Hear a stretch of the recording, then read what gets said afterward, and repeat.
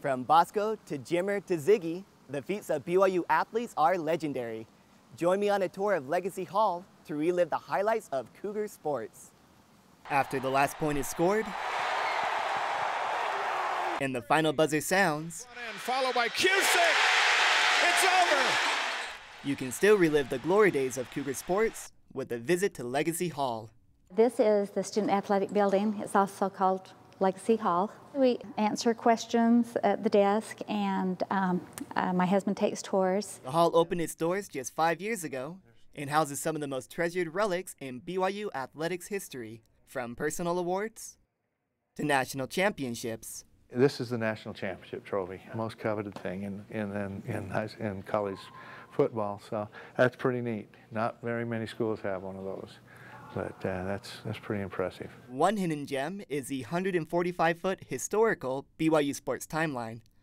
It covers over a century of Cougar athletics, including the stories of unsung heroes who helped build the program, like Floyd Johnson, BYU's equipment manager for 46 years.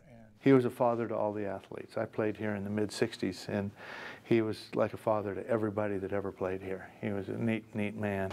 One of the things you can do here at Legacy Hall is compare yourself to some of the more famous Cougar athletes. You can stand next to them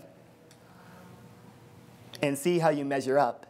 This is Jeff Chapman's hand, and I hear that he has a son that's coming here next year that has hands equal or bigger than his.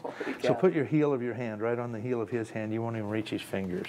Don't even get to like where the web is in between. Isn't that amazing? Holy cow. Those are big hands. Apart from all the awards and history, the building also serves as a second home to Cougar student athletes and staff.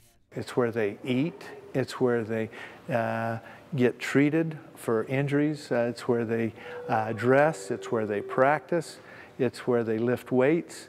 It's where they study. It's everything for the athlete, and it's all in one building, which makes it really nice for them. And the hall's true treasure is its people. My favorite part is the people, getting to know the people and the athletes and the students.